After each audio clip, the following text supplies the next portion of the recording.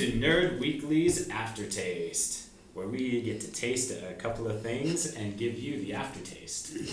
Tell you what we think about how it tastes. Mm-hmm. Speaking of which, I've got a hair in my mouth. Mm-hmm. We've got the thing, Dragon, and Maya. You don't do the yelling anymore. What happened to it? Maya! Maya! Okay.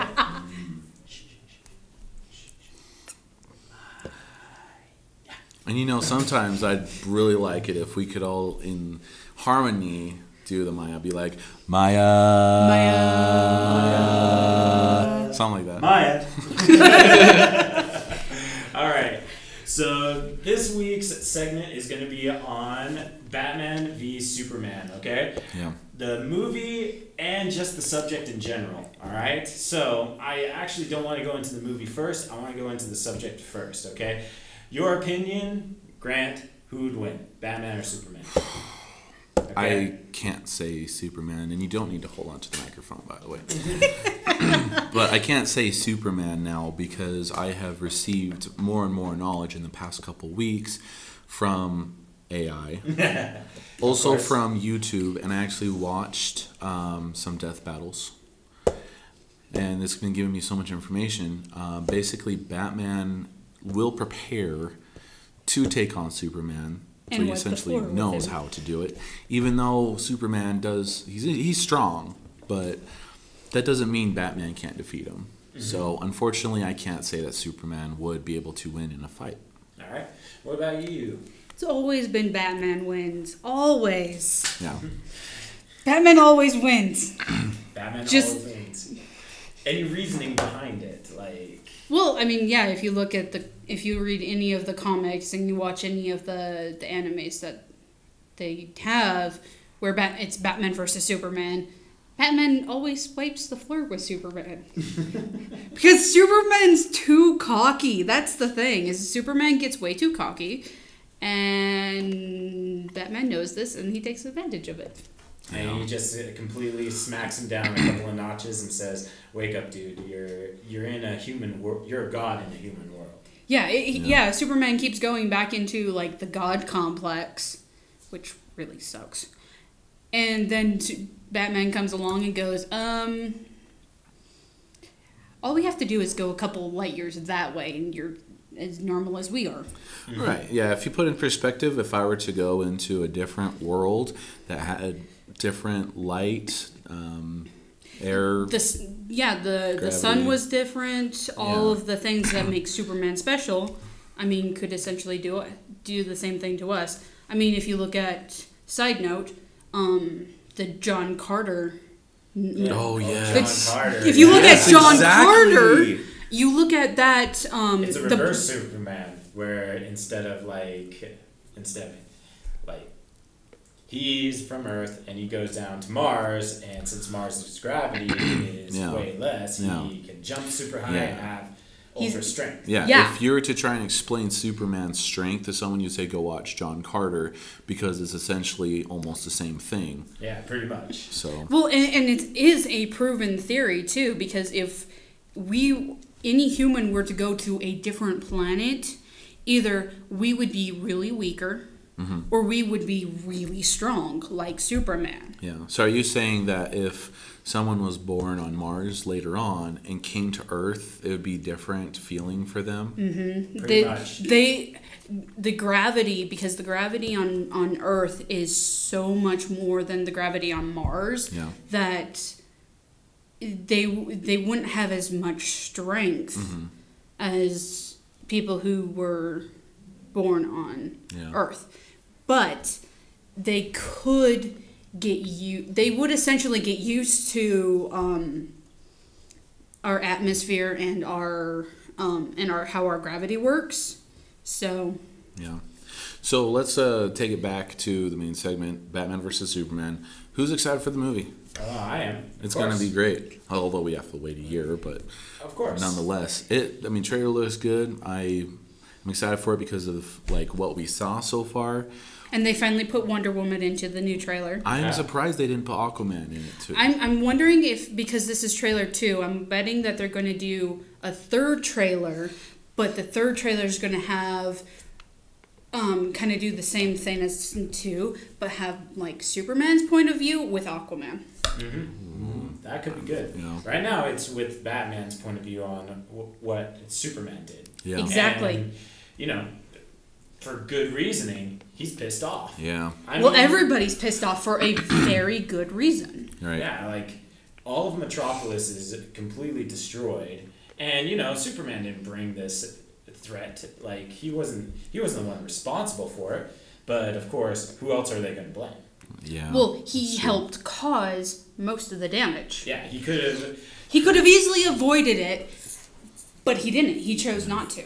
Yeah, he could have flown someplace else. He could have gone someplace else. I mean, for God's sakes, they live right next to the ocean. Well, Goku, when he was fighting, he'd always say, let's not do this in the city. Let's go out into the fields and fight. And sure enough, whoever he was fighting would agree on it. It's like, of course. It's but like even if they didn't agree on it, it's just like you just fly over it and you're just like the fight's over here. Yeah. And that's it. You know. Yeah. Pretty much. Make because we do know that Zod wanted to destroy him.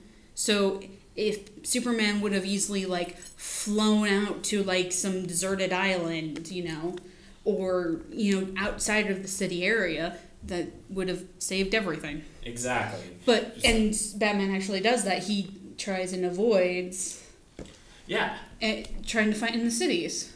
Well, the populated areas as much as possible. And I think that's going to be one of the biggest things, like for Ben Affleck, like being Batman is a completely separate character, and he's totally capable of pulling it off.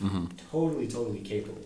Yeah. The only thing that Galen or AI has a problem with is he going to be vengeful and just want to destroy Superman, or is he going to sit there and just take him down a couple of notches?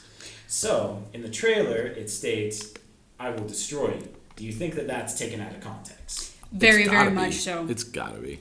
It's got to be taken way out of context. I mean, that something like that is probably going to be said in the heat of the battle. Like a death threat, a threat in the middle of the battle. And yeah. And then Alfred said, "He is not our enemy." And I think that is completely taken out of context by AI. The only reason I say that is because right now, Batman is only thinking of one thing. Metropolis got freaking destroyed. Yeah. Leveled. It has been leveled. I mean, they literally have to rebuild the city. And he looked at the damage. He looked at this god sitting there, had no regard for human life in general.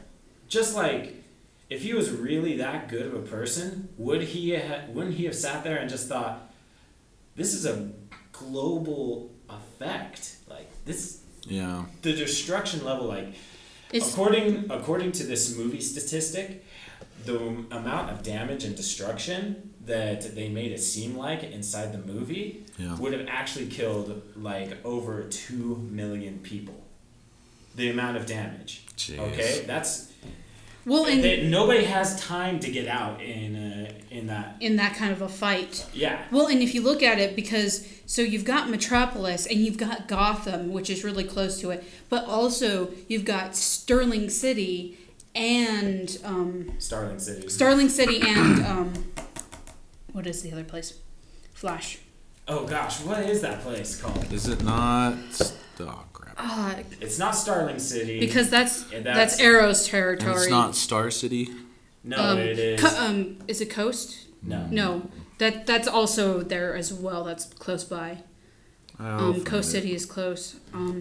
But yeah, because I think if you think geographically, Gotham Central and City. Central City, that's it. Gotham. Thanks, Google God. Thank you, God. GG. GG wins. GG wins.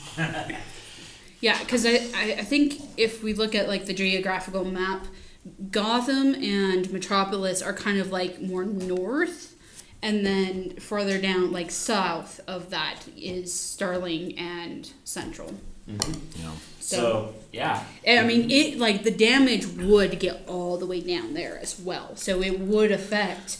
I mean, at that point, it takes an effect to like all the areas that the Justice League covers. Yep. In the, well, I think of it like the New England area, like. So it's kind of like the difference between California and Los Angeles and San Francisco. Not San Francisco. San Andreas. Well, yeah, it's kind of getting more into like Boston and New York and like Maine. That it's more like geographically those areas. Oh yeah. Like that stretch of land. Yeah. So. But before we go on more of a tangent, because we're probably out of time by now, but all right, I just wanted to say one thing, okay? A lot of people say there's no way that Batman could beat Superman, okay? There's absolutely no way. It's a god versus a man. That's it. It doesn't matter how smart you are. That's it, all right? One thing I want to be able to point out is that let's just make the playing field for this, okay? Okay. The playing field is death battle. Total death battle. Yeah. All right? Prep time. Both of them get prep time. Okay? Okay. All right. And they keep their same personality and knowledge of each other. All right. All right. How would you think Batman would do it? How would he prepare? How would he actually kill Superman? I don't even know. I don't have any idea. What I do can you only think? guess of how he would do it. Something, probably something with kryptonite. It's the only way I see it. Something using kryptonite to weaken him enough that he could do real physical damage. See, especially if he was able to make him brain dead. See, you gotta think of it this way, okay? Everybody says he can lobotomize him, okay? From space. Yep. He can lobotomize Batman from space. So, how does he kill Superman before the fight even begins? Okay. Doesn't he get his powers from the sun? He does. Yeah. So maybe he could find a way to make it so that there is no sun for a little bit of time. Everybody sits there and looks at the obvious weaknesses of Superman, which is kryptonite, sun. But the problem that you're facing is that the Earth is also his weakness. Look at the gravity. Maybe get him underground. No. Not even. No. I'm talking about the people of Earth in general. Okay. Batman, he is not capable of killing anybody. Okay. But he is capable of winning battles the best way possible. So inside Apocalypse, this is canon. I believe it's canon material. Inside of the movie Apocalypse, what he does is he activates Hellspores inside of Apocalypse. Okay. He goes up to Apocalypse and just says, "It's over, Apocalypse. It's done. Even you know the folly of being a god without a kingdom." And he says, "I don't think that the Kryptonians will deal that much damage." And Batman says, "I'm not talking about the Kryptonians. I'm talking about the Hellspores. They've been activated." And he says, "Impossible. There's no way that those would be activated." And he repeats back the code, Omega 9, 7, whatever. Yeah. And he's like, "Does that sound like a bluff to you?" And Apocalypse says, You dare go against me?" And he smacks him into the wall. And Apocalypse says, "I can kill you with one Omega beam." And he's like, "You could, but that wouldn't stop the Hellspores." Yeah. It's true. So, imagine the same scenario, but with Earth ransom. So you're saying that Batman would actually take Earth ransom against Superman? Yep. I would see... He would do it. Because Apocalypse said, "Well played.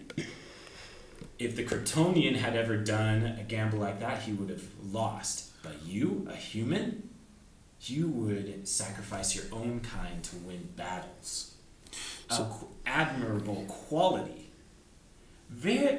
Nobody realizes that is how low Superman, that's how, like, deep he would go. If he grabbed a bunch of Hellspores, encoded, like, pretty much liquid encoded them into iron, to which Superman can't see, put even half of them into the Earth's surface, and then blew one up in front of Superman. Then he just throws a kryptonite gun and says, "You've got 60 seconds to decide on whether to kill yourself or kill me and have the rest of the planet destroyed. Your choice." Okay? Here's your options. And have then fun. he says, and he's just like, "You're bluffing, dude. You wouldn't kill the entire human race just to win this." And he'd be, and all of a sudden, bloop, and blow up a Hellspore, like, right outside of the Earth's surface. Just right there. And then Batman would do that. And he's like, "Is that a bluff to you? Is that really a bluff to you?" Because of the characters of each person, Superman would kill himself. Because he can't lay that on his conscience. Yeah. And he knows Batman wouldn't be bluffing, too. Right. He knows it. So, even if a death battle were to happen with their same personality, that is how he would win. Yeah. That is how Batman would win, period. No fight necessary. Doesn't matter how powerful you are. You just tell him to kill himself or the rest of the Earth dies. Yeah. No matter how fast you are, you can't find all the Hellspores. Not before because he's probably he has the main detonator, but you destroy that one. Batman's smart enough to have a second and a third and a fourth detonator that when the other one destroys, that one goes off. Exactly. He has a timer, and he's just like, it's encrypted to my voice, it's encrypted to whatever. I've got a code inside my head. Whatever. Yeah. All right? Superman can't read minds. Superman can't read minds. He can go through a code very fast, but if it's wrong 3 times, then that's it. Yeah. You know? Essentially. So you take it. No matter what, in any way, shape, or form, he can't win. Mm-hmm. Like, no matter how strong you are. And that's the argument that everybody says. Death battle. Okay, Batman would sit there and get inside of an armored suit. That's pointless. Batman's smarter than that. Batman really... That's the thing. If Batman really wanted to, he would throw him a gun and say, "Kill yourself." He's that smart. Yeah. And I'm saying it right now. That is how he did it to Apocalypse. He would do it to Superman. Oh, in Apocalypse is way smarter than Superman and way stronger than Superman. Okay? And way more intimidating than Superman, too. Exactly. Yeah, and that, I mean, that's doesn't matter how freaking powerful you are. You can go ahead and lobotomize Batman from space. Yeah. Whatever. But that wouldn't save the entire Earth because that's the characteristic that Batman is. If he needs something done, he will go to any length to get it done. Right. And that's one of the things that I love about Batman versus all the rest of the superheroes. Okay. Well, even Green Arrow to some extent, because Green Arrow helps Batman so often with these plans too. Oh yeah. They team up, and because I mean essentially if you look at it, Green Arrow and Batman are ants next to humans. With even next to Barry Allen too. Yeah, Barry Allen. Especially with human, he used to be human. Now he's super fast and he's got super speed and everything else. But like they literally would sit there and do everything and look at every option and go, okay. Well, and honestly, Batman's got to have like several bombs and stuff already just scattered throughout the world, and all he has to do is type in a certain code and they all activate. Yeah. And in the movie of Superman, like Man of Steel, they're in Metropolis, of course, when they fight, and Bruce Wayne is there in Metropolis. He's really from Gotham, so my question is, what specifically is he doing in Metropolis during that time? Well, you have to remember, Wayne Enterprises has a building in Metropolis, and I think he ends up having buildings in Central City and Starling City as well. Wayne Like he's is everywhere. Yeah, Wayne Enterprises. Yeah, Wayne is everywhere. He has like probably one of the biggest buildings. Okay. One of the biggest companies out of everybody, and like he's got companies in every city that the main superheroes live in. All right. So basically, To keep he's an eye just so on happens. everybody. So he basically just happens to be on a business at one of his Business Metropolis trips. buildings. Business trips. All right, I think we're out of time. How Oh, much? How much should we go? We're at 23 minutes. Wow. But here, last thing. Yes, the trailers have come out, but again, you have to wait till the movie comes out because so much of that trailer was taken out of context, and it brings up like a bazillion questions. So you just have to wait till the movie comes out. We already made a pact. Right. It's over. It's gonna done. be It's over. All judgments, especially and Suicide Squad, like all judgments will be held until the movie. Yeah. I mean, let's look at Sucker Punch. Sucker Punch looked so good in the trailers and was terrible. Terrible. Like, you remember Sucker Punch. Oh, yeah. I remember it. I mean, It was weird how it ended, but right. But the thing is, like, She got a lobotomy. Spoiler alert. whatever. But with that movie, it's like it was like three different parts to the movie. And well, reality. So part 1 and part 2 just were terrible. But once you got into like part 3, like the actual like cool stuff, like it was fine. So if you just did that part of the movie, Sucker Punch is a great movie. Yeah, it is. yeah. But it's because they have segments 1 and 2 that you're just like, Yeah. I hate this movie. Anyways, let's call it. Yep, that's it. Yeah. Thanks for watching, guys. This Bye. is AfterTaste. AfterTaste. Bye. Bye. And Okay. cut. This is Sparta! This is Nerd Week, bro. This is Nerd Week. Not This is Sparta. Sparta! No, this is a knife. This is Nerd Week. This is not a knife. That is a short blade. You're a short blade. Dragon. Take that, dragon. I'll stab you with this. Thanks for watching, you guys. This week's Nerd Week podcast. Please like and subscribe our videos and channels because we got more videos coming out. Check out all of our old videos and check out everything that we've done before. We got our Twitter pages up right here. Yay! On the bottom. Instagram, check us out on Instagram. We post up pictures all the time. Yay! Yay! By the way, this is Maya! I'm the thing. I'm the dragon. Maya. Maya. A bibbidi bobbidi. Maya!